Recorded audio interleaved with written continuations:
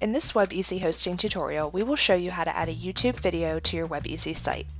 A good reason to choose an embedded YouTube video on your page rather than using the built-in player in the software is it pretty much guarantees universal playability in any browser on any device. As you can see, the built-in player in the software requires a Windows Media Player plugin that is quickly becoming unsupported by internet browsers. Additionally, with your video uploaded to YouTube, you are getting free syndication and additional search engine exposure which carries over to your website when the YouTube video is connected to it. So, to add a YouTube video, on the YouTube page with the video of your choice, scroll down and click on Share. You want to embed the video to your page, so choose Embed. YouTube will provide you with an embed code for the video, along with additional options including the size of the video, and whether or not to show suggested videos at the end of your video.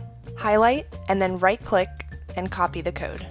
In your WebEasy project, go to the Insert and Modify tab and choose the Custom HTML Code tool. Right-click in the Custom Script Assistant window and choose Paste to place the YouTube code in the dialog box.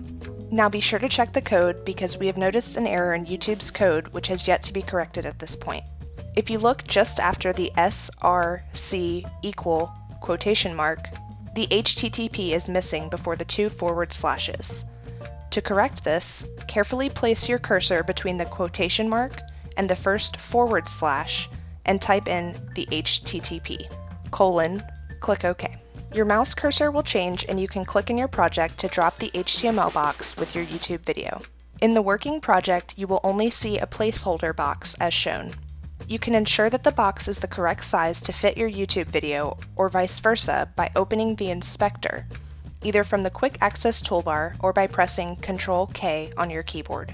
Ensure that the HTML box is selected so you are seeing its properties in the inspector, and under the Style tab, you will find its dimensions. The width is 320 and the height is 240.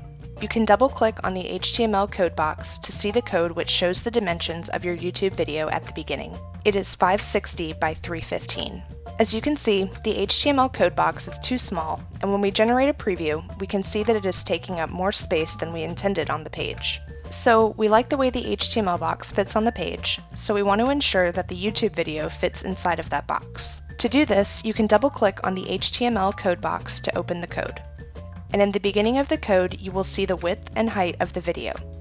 We want to make this fit inside of a 320 by 240 box, but we also want it to maintain the original ratio of the video. So we highlight 560 for the width and change it to 360.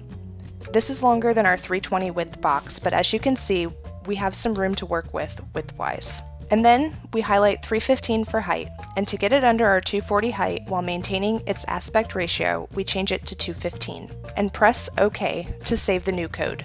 To ensure that our HTML code box accurately depicts the size the video will be, double-click in the white value column of the inspector next to the dimensions for the box to change the width and height. We are changing it to 360 by 215 to match our video, and click OK to update the size of the HTML code box. And to see the video live, you can generate a preview. The YouTube player on the page features controls to play or pause the video, adjust the volume, view the video on YouTube, add it to a watch later playlist, or view full screen. And that's all there is to it. If you have any questions, we are more than happy to help by phone at 855-490-0540, by emailing support@webeasyhosting.com, or by starting a live chat at webeasyhosting.com. Thanks for watching.